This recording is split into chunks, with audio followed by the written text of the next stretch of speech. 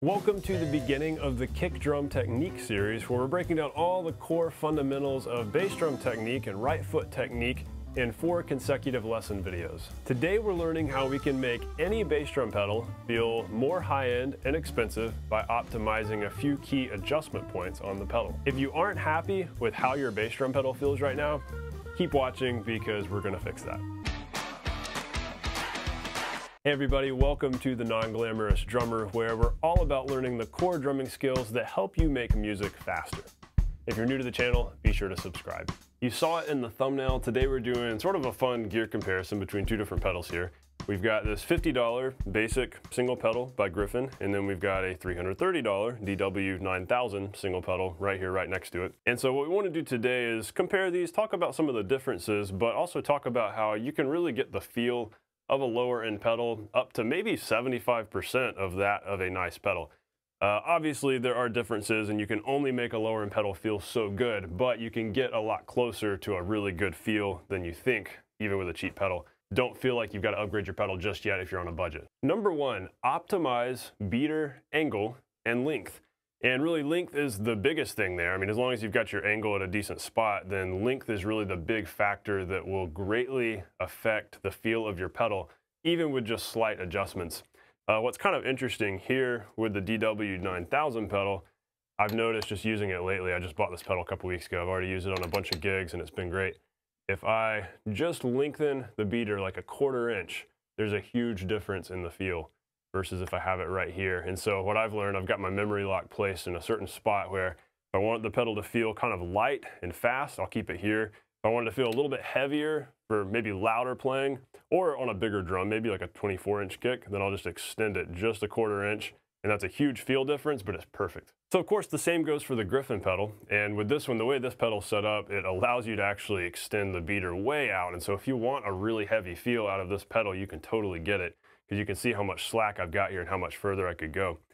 But in comparing these, I got this beater to exactly where the pedal felt as much like this one as possible.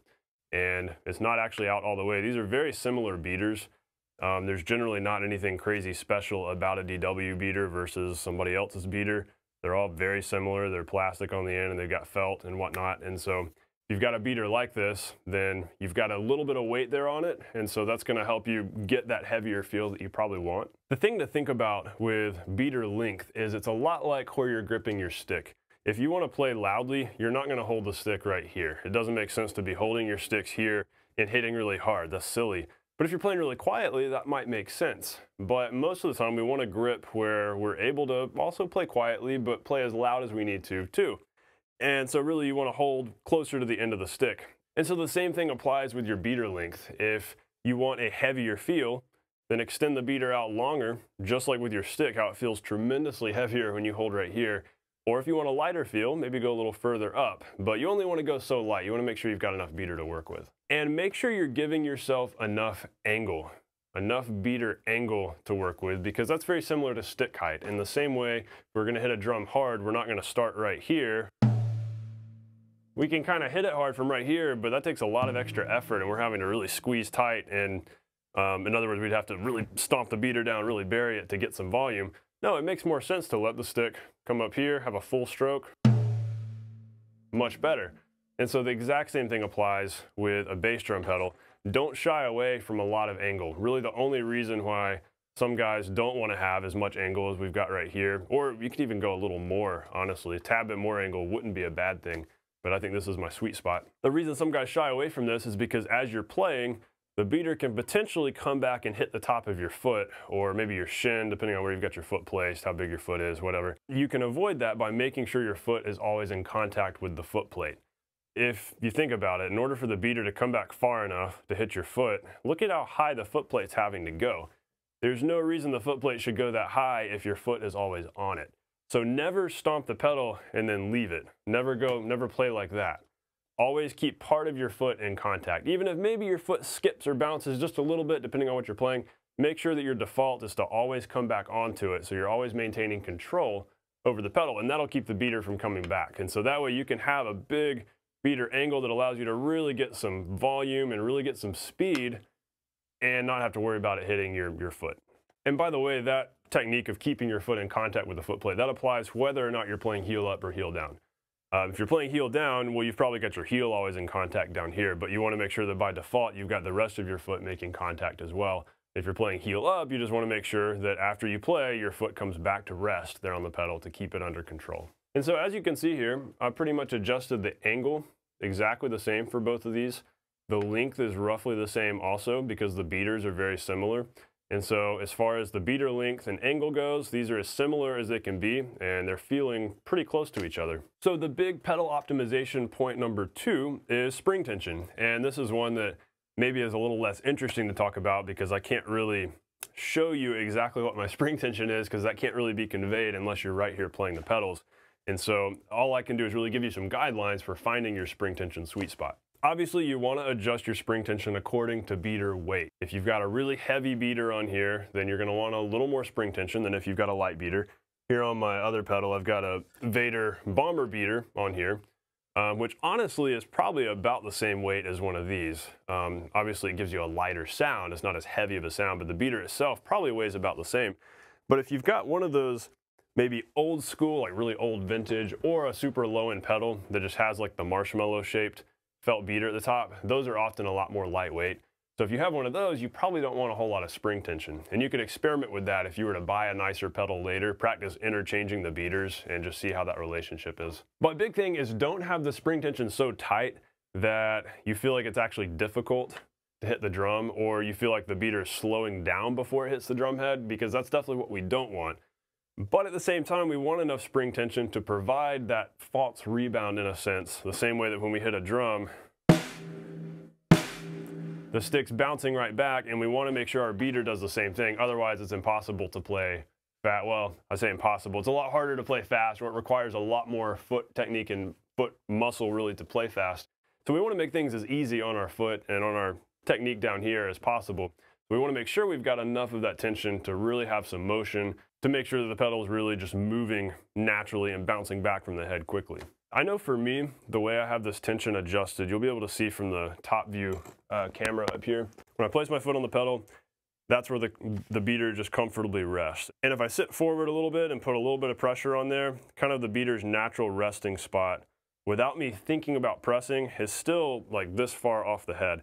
And if I lean forward a little bit, put a little more pressure on, I'm hitting the head. But it definitely requires a little bit of pressure to get it on there. And right now, the spring tension I have on this pedal might be a little too much for a beginner student if they're like a 8 or 9-year-old kid probably. But I think it's a good tension to have once you've built up some of that muscle, just because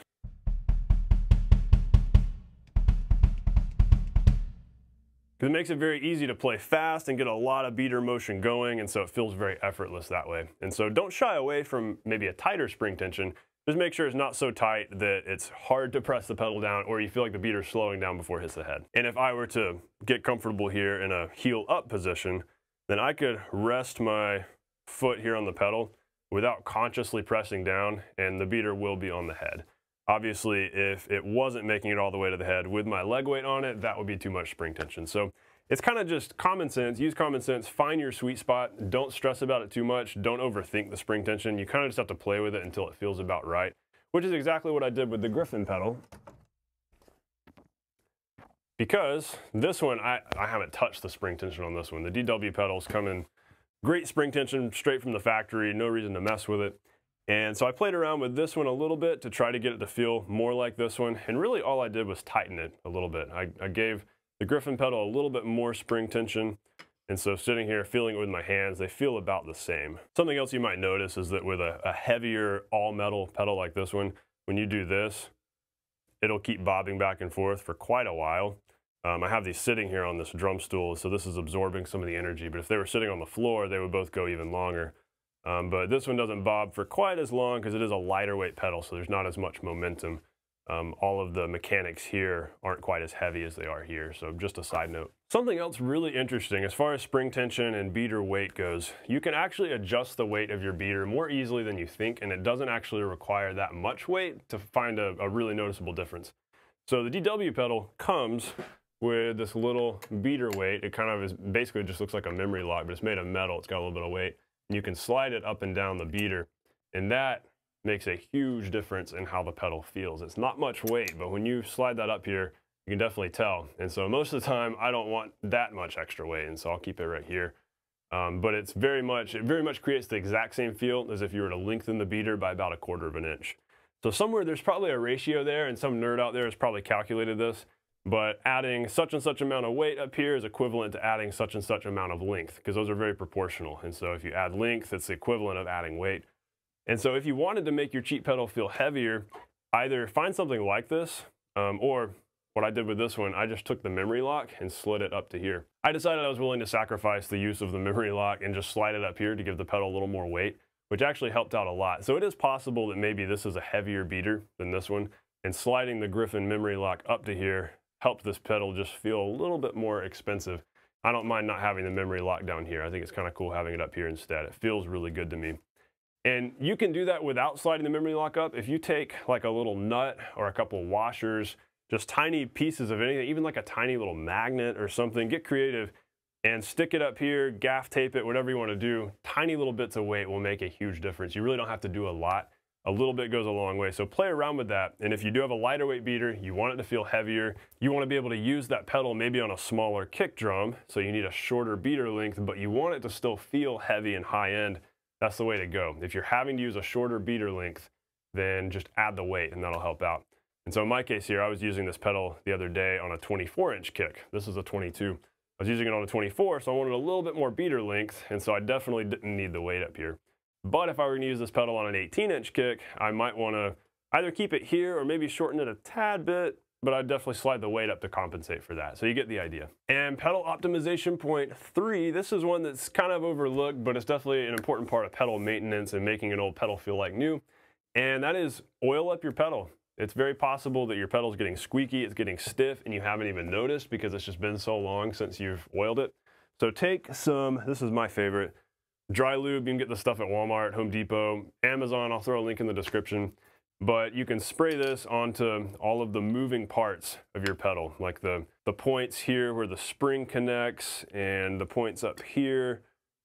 Basically any joints and any spots where you can see that there's potential friction.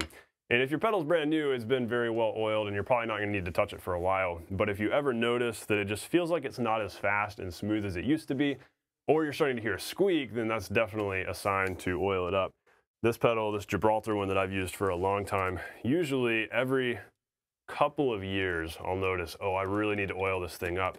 And every time I do that, it makes a huge difference. And so, you know, it all depends on the pedal, but I'd encourage you keep up with that. And if you do feel like maybe there's a chance your pedal would feel a little more like new with some fresh oil, do that. And to my understanding, dry lube is a good way to go with this just because it's not messy. But if you have a really old pedal and you're working with rust and you're trying to clean it, WD-40 is a good way to go because it's meant to break down stuff like that. But otherwise, if you're just oiling up a pedal that's in good shape, dry lubricant is very good for that. So to sum all this up, I know we've been throwing a lot of stuff out there today, but I hope you've been sticking with me and staying along for the ride because this applies to every pedal out there. And if you have a lower end pedal, this is definitely going to help you get a better feel out of it.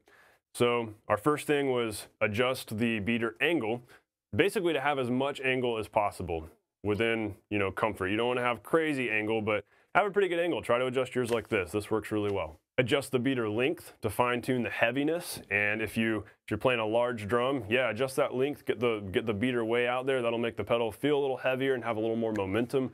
Or if you're playing a smaller drum and you need to keep the beater shorter, then add some weight up here to compensate for it. And then just adjust your spring tension accordingly. If you're doing a shorter beater that maybe doesn't weigh as much, go a little bit less spring tension. If you're doing a longer beater that's heavier, more spring tension, you get the idea. It's just common sense. And lastly, get yourself some dry lube. Either check out the link in the description below or go to Walmart, go to Home Depot, get some of that and keep your pedals oiled up because that'll definitely make sure that they're feeling smooth and feeling fast for years and they're not going to get stiff and squeaky on you. Hey, I hope this video helped you out. I hope all these points help you to make your lower end pedal feel really good or make your high end pedal feel even better and continue to feel good.